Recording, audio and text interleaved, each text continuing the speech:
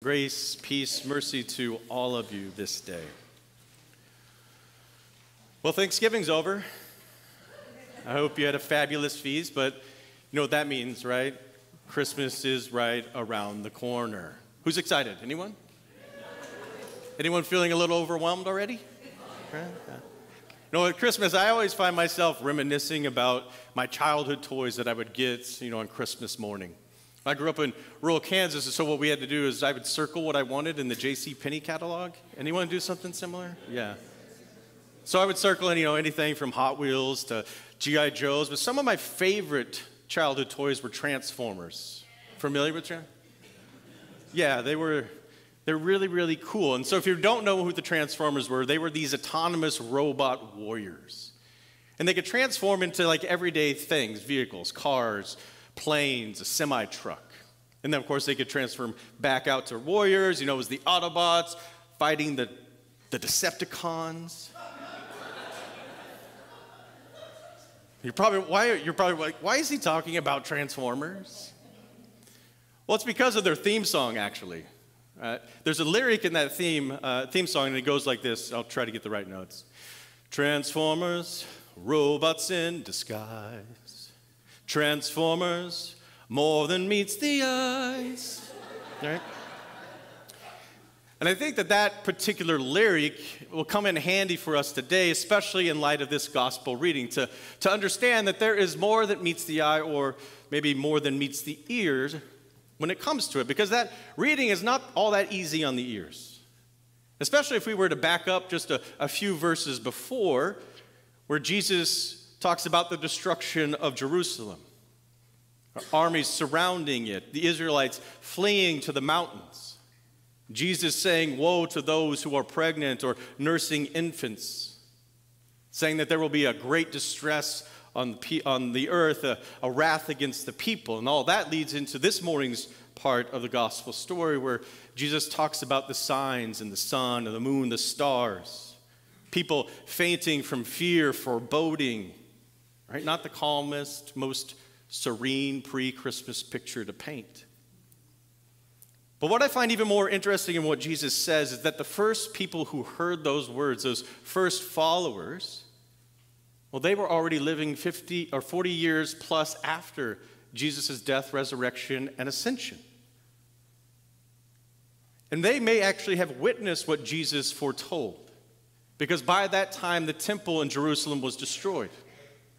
The center of the world for Jews and the Jewish Christians, that had come crashing down.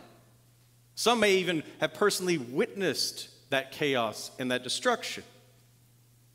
And that Jesus, he spoke about the signs before his return, that these would happen, but Jesus still had not returned 40 plus years later. And to make matters worse, many of those first followers were dying. And yet Jesus' own words were ringing in their ears likely. Truly, I tell you, this generation will not pass away until all of these things have taken place.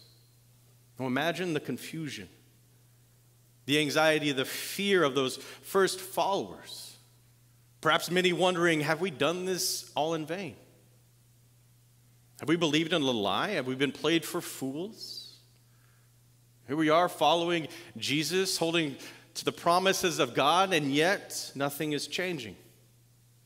Our lives are still surrounded by chaos, filled with challenge and catastrophe.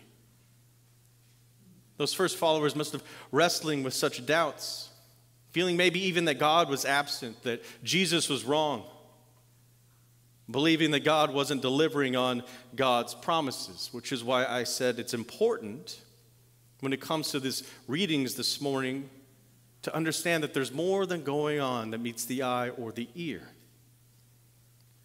Because for all of his talk about signs and foreboding, what Jesus is really getting at, what Jesus is reaffirming, is what the prophet Jeremiah proclaims to the people of God, that God's promise is forever.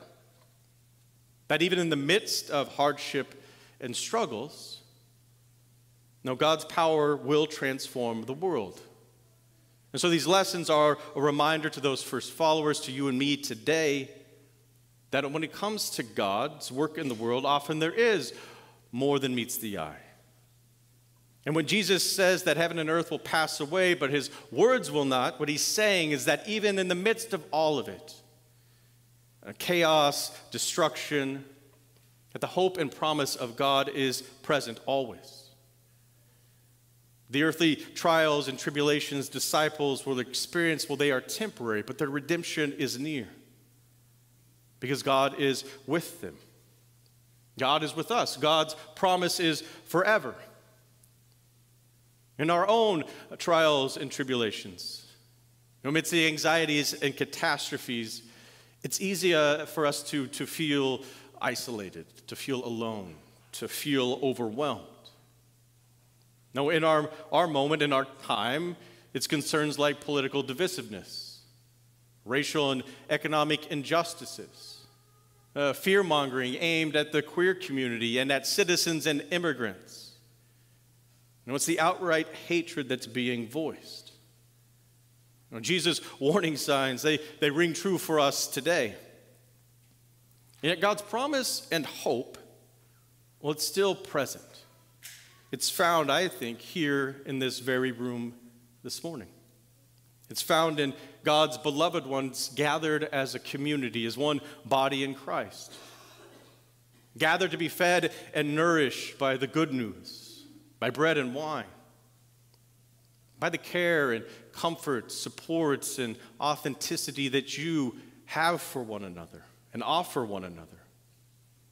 You see, in these acts, God reveals that there is more than meets the eye when it comes to our lives. Because it's through acts like these that we truly experience the transforming power of God's promise, to help us not only endure and survive, but to be able to flourish in the face of tragedy and disaster. And so if you look around, do you see it? And do you hear it? Do you sense it? Do you feel the transforming promise of God this day? And these readings, they are reminders that amidst all the worries and fears, and all anxieties and catastrophes and hopeless times that can overwhelm us, that God has already drawn near to us in Jesus. That the end and new beginning has already come in the flesh, in the new birth of a child through whom hope is built anew on the promise of God that God makes to us, that God fulfills for us. And so there is more than meets the eye happening here this morning as God, fulfills that promise. It's made and it's kept. It's kept in the wine and the bread, in the water and the word, in song and prayer, in worship and in community. A promise that God seeks to open our eyes and ears to realize that through Jesus and the power of the Holy Spirit, God transforms us and makes us into transformers ourselves. No, you can't transform into cool vehicles, I know. But you can transform this world. We are transformers who are called to bring hope to others. Transformers who bear God's redeeming love and compassion to a world where suffering is an everyday occurrence. We are transformers, ordinary, everyday people, and transformed by God to carry mercy and grace into a world where too many go hungry. Way too many flee violence and war for the hope of something better, where shelter for all is lacking, and where hearts are hurting and spirits are distressed.